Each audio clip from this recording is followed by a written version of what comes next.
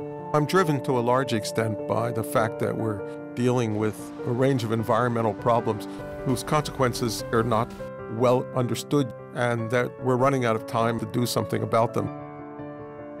Ecologist Simon Levin has devoted his life to using mathematics to uncover the hidden patterns in nature, from seed dispersal to the movement of animal herds and decision-making in societies, all in an effort to solve problems of vanishing biodiversity and environmental degradation.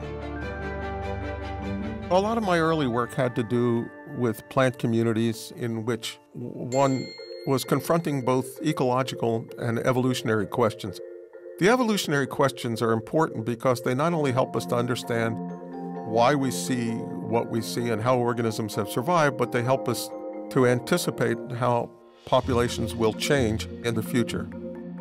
Also, I've been able to use insights from the study of natural systems to think about how we might deal with challenges facing us in social systems. Levin is known for his work on complex adaptive systems that operate on different scales, yet interact with one another and the environment. We've really got to understand the scales at which processes are taking place, whether that's the cell or the individual in a society, and the scale at which the consequences of these interactions are manifest at the whole system level. Mathematical models are crucial for that. Levin's investigations have highlighted the importance of one aspect of human decision-making. For me, the greatest problem facing human societies going forward is learning to cooperate. We live in a global commons. We all depend upon various resources and services that are increasingly being threatened.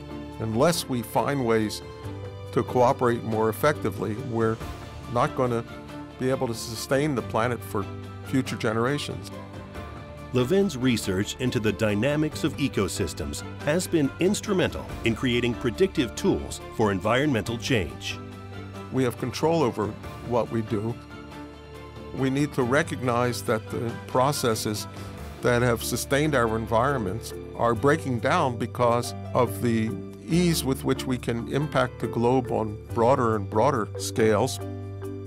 I have children, I have grandchildren. I'm concerned that they have a world that they can continue to enjoy and that generations after that can continue to enjoy.